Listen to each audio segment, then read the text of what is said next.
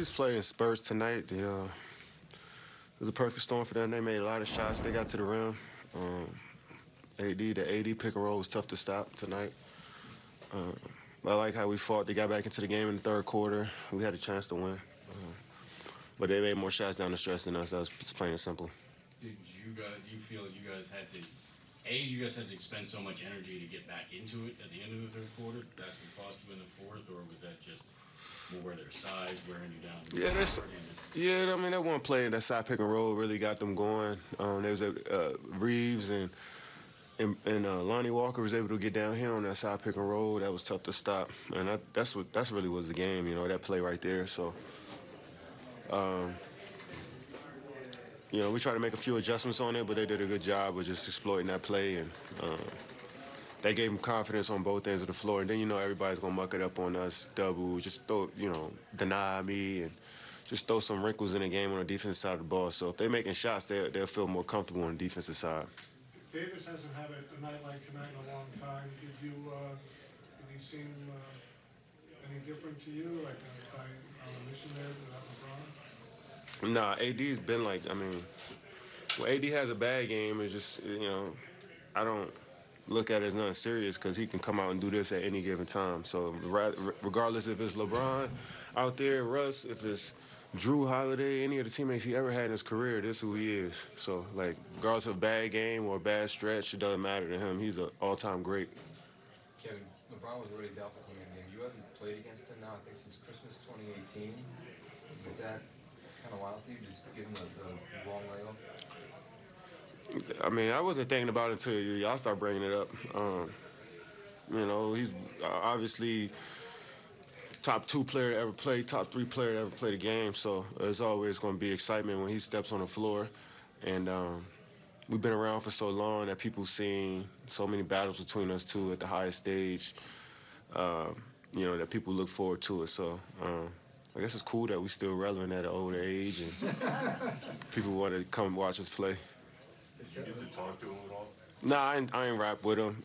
We text here and there, every once in a while, but I ain't get to talk to him tonight.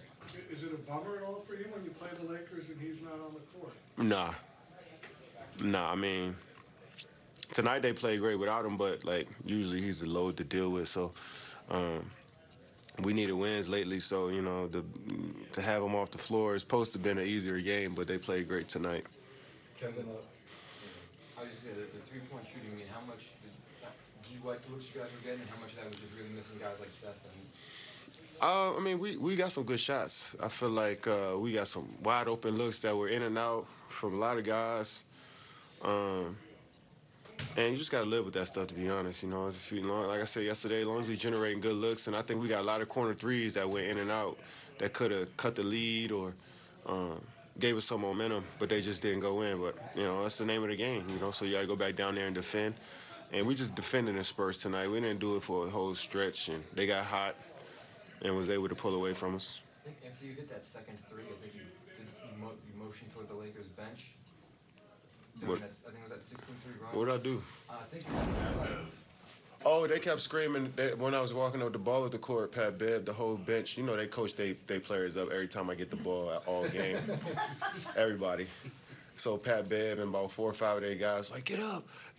And then he didn't get up, so I shot it, and then they was just all so pissed, So it's funny when the whole team coaching up my possessions on defense. I think it's cute. It shows a lot. It shows they got a lot of respect for my game. So it was that moment was cool right there because he didn't follow the scouting report, and I was able to knock down the shot.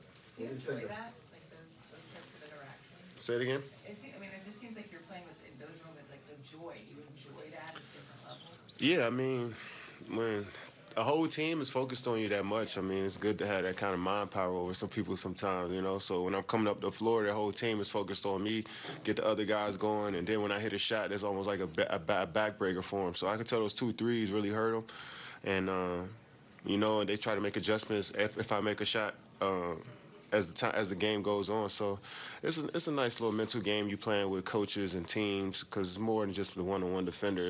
It's the defensive coordinator over there, so everybody's talking. So it's good for me. It's better for me to, it's helping my IQ when you focus on the whole team like that.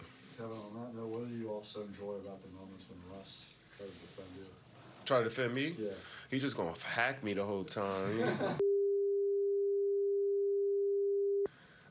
But more than anything, to see the role Russ playing right now, I mean, he's just affecting the game in so many different ways.